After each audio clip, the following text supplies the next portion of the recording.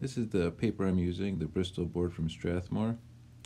Using a grid to anchor in proportions, I trace out the directions of the hair in the braid.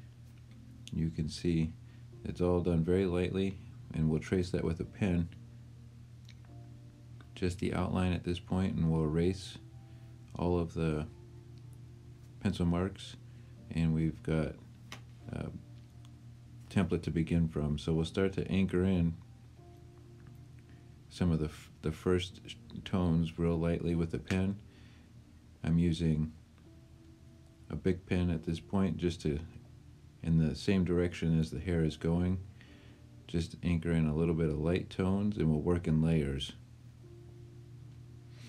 And you can see that there are areas that are very dark with a lot of shade, and once you get a little bit of ink on the paper, you can use your finger or a tissue and pull it across, and that'll help to blend it.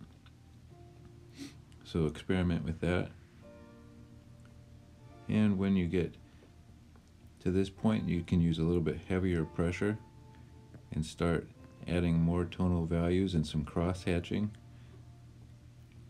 and putting a little more ink on the places where the tonal value is darker, and you'll achieve a nice hair texture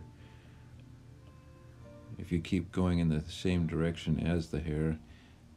For the most part, you can see I went with some cross hatching on the side of the head because it'll be a real dark value when we're done. And for the darkest values, I'm using a thicker tip big pen. I think it's 1.6 millimeter, and it puts out a lot more ink than the regular pen. You can see it there actually.